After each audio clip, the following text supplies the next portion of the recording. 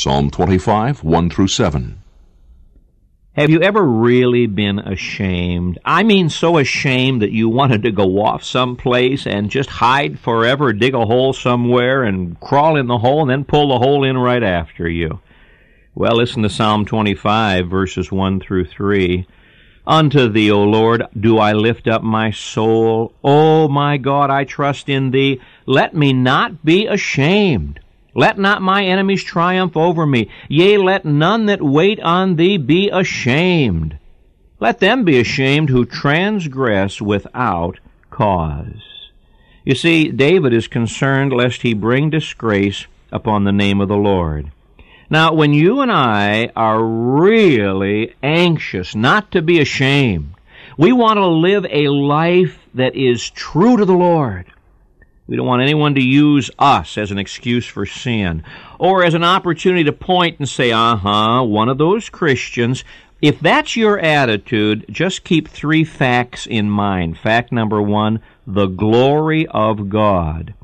You see, this is what David's talking about in these first three verses. He says, God, I don't want anybody to do anything that will rob you of glory. It involves the glory of God. Why don't we do some things? Because God won't be glorified. Oh, there are things I could do that might not hurt me. There are places I could go that might not defile me, but they might hurt the glory of God. When my wife and I started to have a family, we discovered you couldn't leave things on the table. Now, when my wife and I were the only ones in the apartment, I could leave a knife on the table or the scissors on the floor, but not when the children came along. Which leads us to the second consideration, not just the glory of God, but the will of God. Show me thy ways, O Lord. Teach me thy paths. Lead me in thy truth and teach me.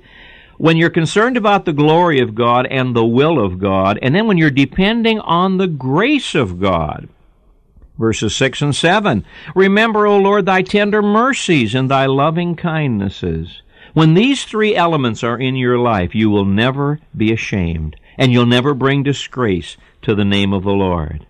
The glory of God, the will of God, the grace of God. This leads to a life that pleases God.